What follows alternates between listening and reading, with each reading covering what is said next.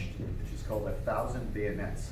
In the novel, a former war correspondent named John Webster maneuvers through the seedy underworld of Vancouver, trying to bring a vicious drug lord to justice.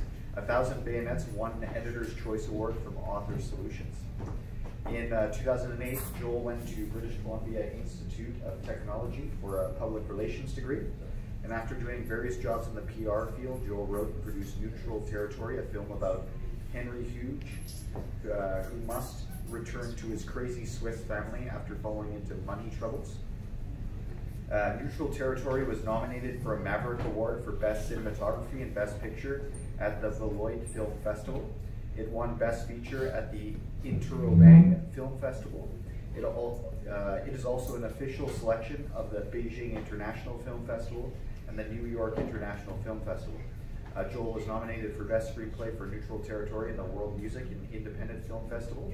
And as well, Joel is currently writing a screenplay called Shots, a coming-of-age story about Carter, a teenager who gets his first job in a coffee shop. He's also working on a sequel to his novel called Shame the Devil, which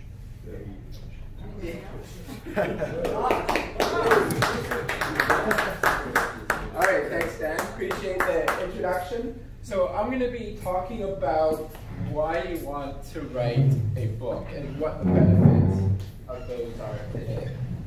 So Dan did a pretty good introduction about me, but just a little bit more about myself and why do you want to listen to me specifically.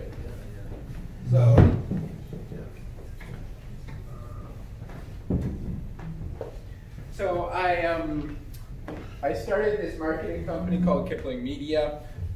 We started off doing just websites.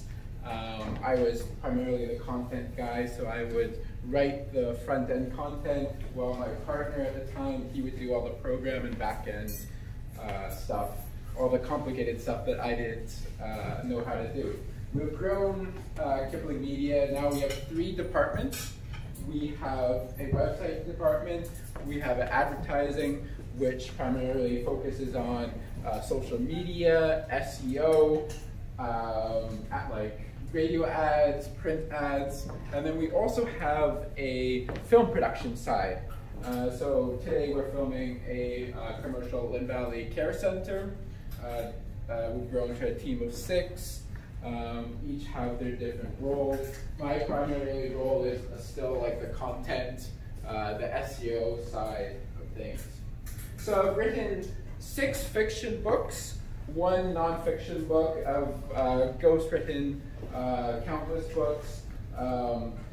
As Dan alluded to today, so my fiction books are primarily about a journalist.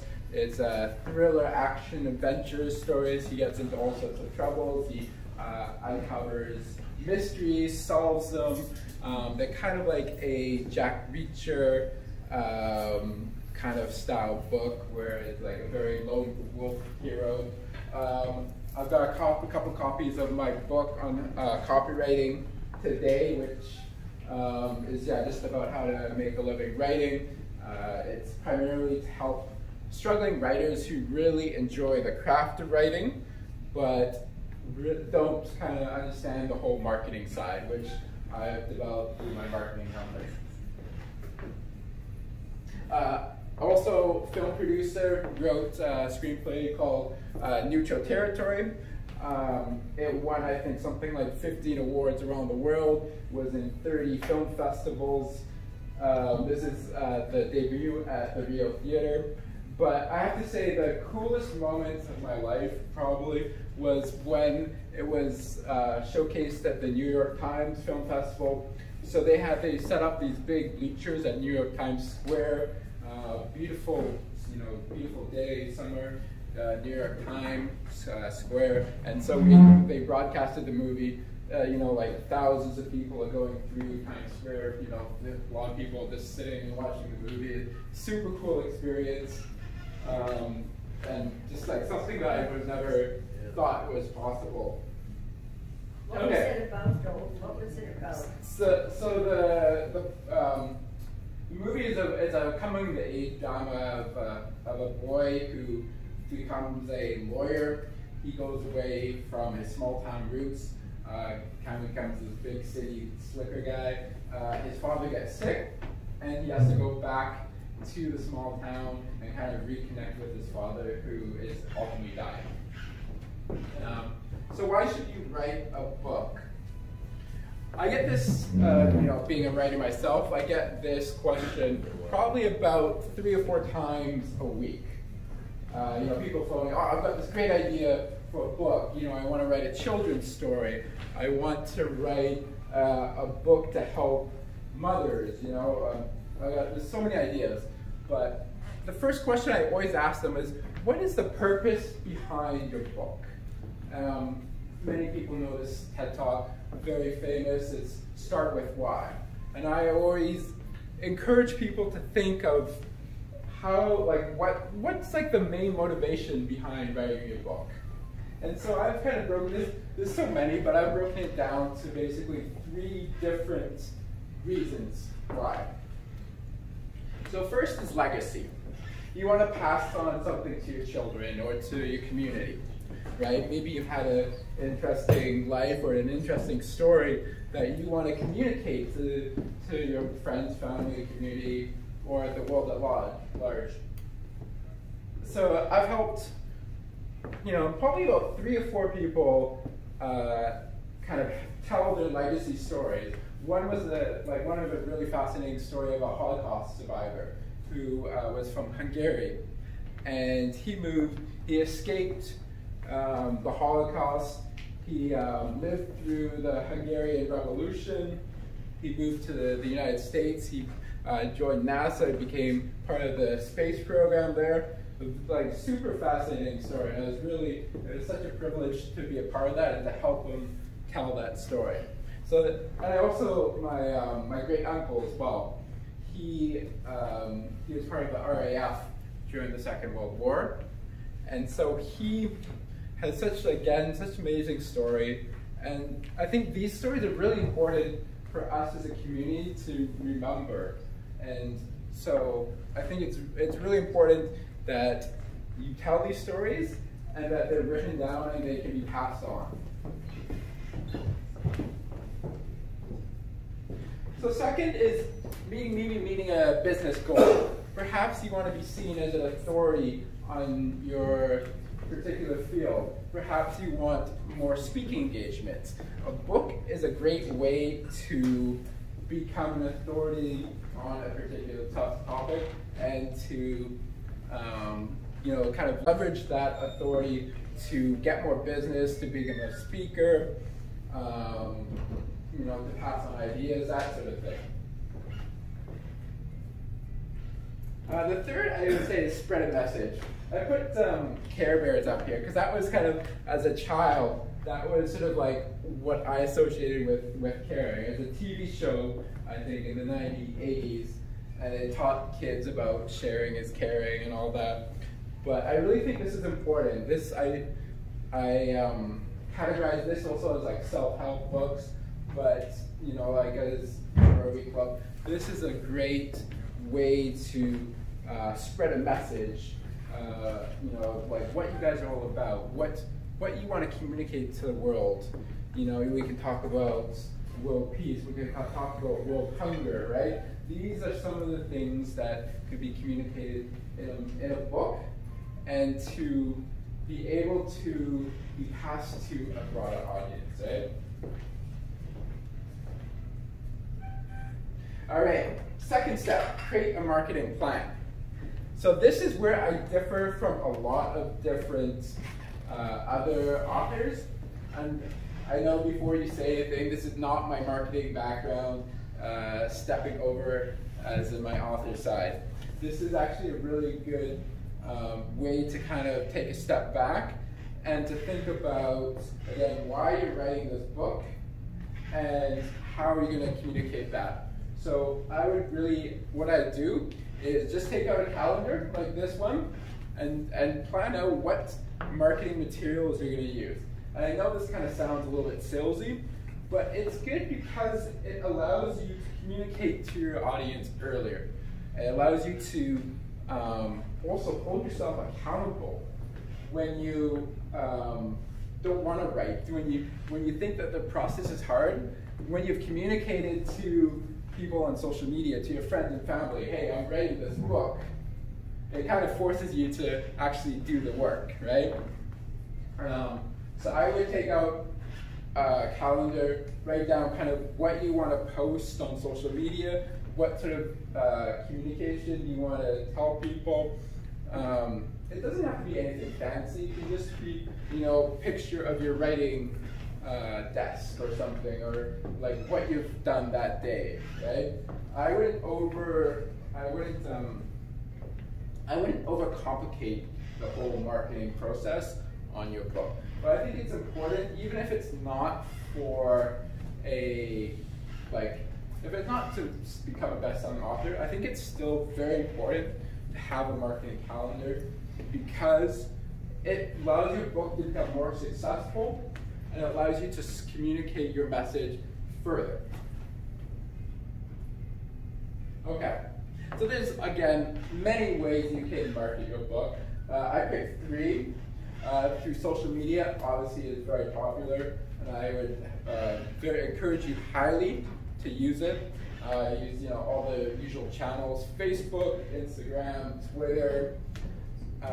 Use what is most natural to you. So don't use a social media platform that you don't like, basically, because you're not going to follow through with it. You're not going to hold yourself accountable.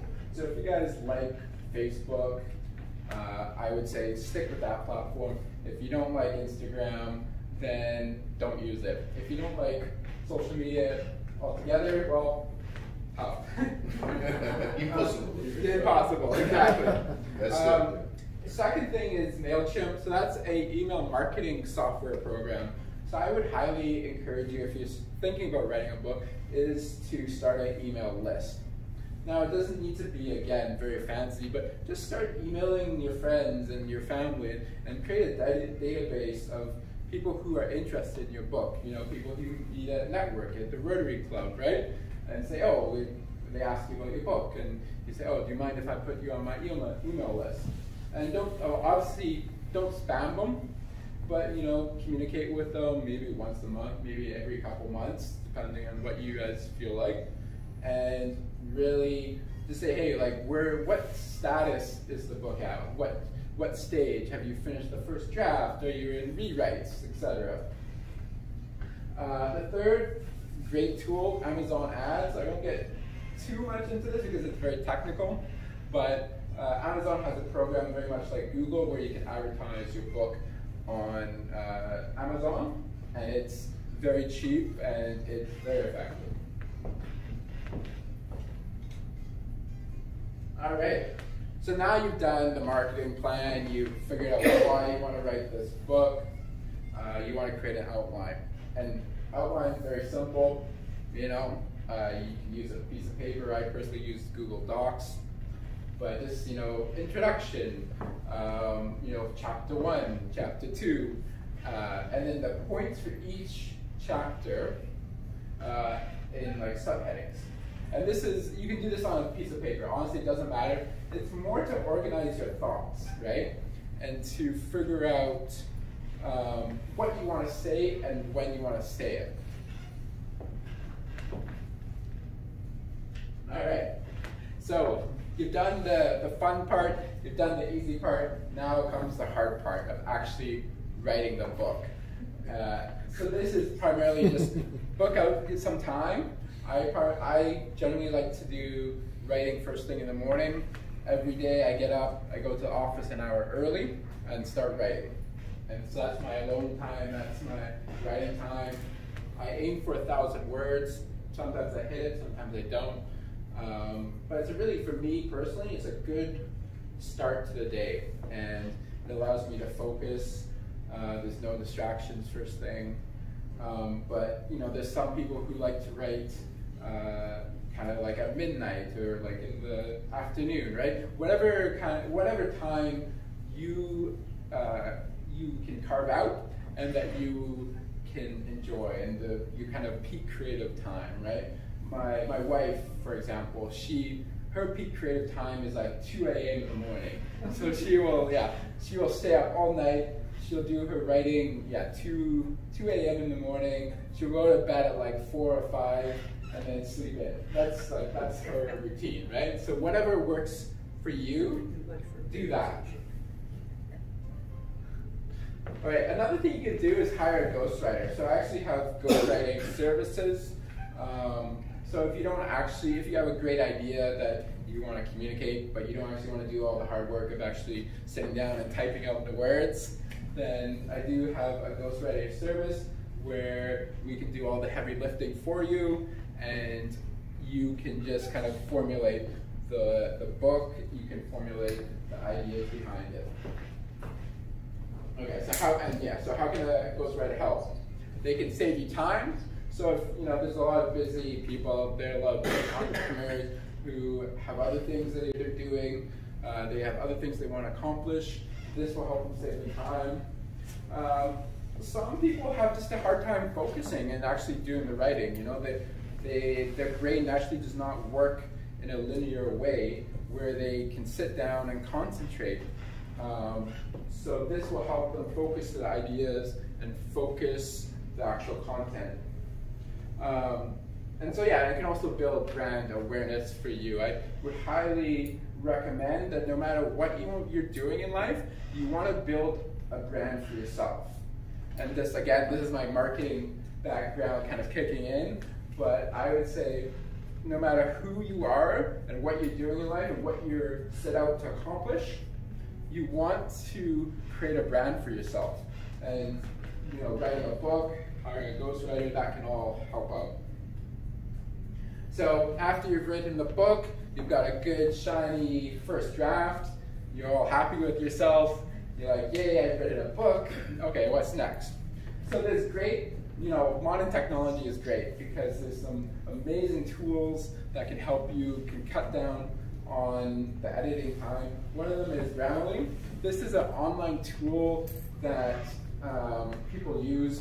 It will help with your grammar, it can help with your spelling, and it will, like catch mistakes just like that. So it's really great. I would highly recommend. There's other tools like it out there, but this is by far the best. So, if you're looking at writing a book, look at this tool. It's a great resource. All right, step 6. So no matter how good of a writer you are, you always want to hire a professional editor to look over, because you always have your blind spots. You always miss those key mistakes that you read over and over again, and yet you keep missing them, right? So you always want to hire a professional editor. They will see things that you can't. They'll give you a different perspective, and they will be able to improve your manuscript greatly. All right. Step 7. So you've got all the feedback. You've got what you can improve. Step 7 is just rewrite and repeat. Sometimes this will be several steps, and it's just going back and back and back, and you will send it to your editor again, and then they'll send it for more improvements, and then you have to rewrite it. So this step can actually take several months, even years, depending on kind of like what feedback you get from the editor. What else can I say about this? So primarily when your book is done, it's when you've gotten basically no notes from your editor, and you think, okay, this is the best book I can possibly do. Sometimes it's a bit of a gut feeling and saying, okay, like this is polished. Sometimes it's when you send it out to some readers and they say, yes, this is amazing, I have no notes. So that's a great feeling. All right, so step 8, publish on Amazon. So Amazon, again, modern technology, great tool. So you want to publish on, there's basically 2 avenues to publish on Amazon. The first is a hard copy book where you get printed, it gets sent to somebody, they can physically read it. The second is Kindle, which is becoming more and more popular these days. That is an ebook where you just open up an e-reader and people can just download your book directly. More and more authors these days are getting more of their revenue from ebooks rather than hard copies. So more people are reading ebooks rather than actual real life books. So why self-publish? Why not take it to a traditional editor or literary agent in New York? This is a great debate, and people have different opinions on it. Obviously, I think for me personally, I think self-publishing is the way of the future because you have more control over your content. You don't have to, a literary agent's going to say, make it more marketable, make it more action-oriented, put more sex scenes in it, or whatever, right? They want to sell more copies, right? And that may not necessarily be your why, right? Remember when back at the beginning, when we asked your why, we were saying, okay, why do you want to write your book? And if it's not to become a best-selling author, I would say Amazon is a great tool. It's also, Amazon is quicker, easier. So a lot of these literary agents, a lot of these the big five New York houses, they take about a year to review your book, another year to print it. So if you just want to upload your manuscript and you want to print it, Amazon can do it in like a matter of this, right? So it's a great way to just quickly upload your book, print it, and send it out, and you're done. Also, so with Amazon, you tend to make more money because you have more royalties. There is not so many steps, and so there's not more people to pay out, right? So you generally get 70% of your revenue through Amazon, where traditional publishers, you only get about 5%, right? Because you have to pay the literary agent, you have to pay the publisher, you have to pay chapters, you have to pay Barnes & Nobles, right? So this is a direct-to-consumer way of selling your book, and hence you get more of the royalties. You can choose how much you want to sell your book for, right? This is how I did, $4.99. I can do promotions on my book, right? I can say, Christmas deal, my book is 99 cents or $5 or whatever, right? You don't have that control with traditional publishers. You have to go through a long process. So you have control over the marketing, you have control over the price. And then, yeah, you just order as many books as you like. And so once you've done that, you can just hit send, and the book gets sent to whoever, to your audience, to your, you can sell it directly, and then you become an author, and that's great. So that's my presentation. That is it.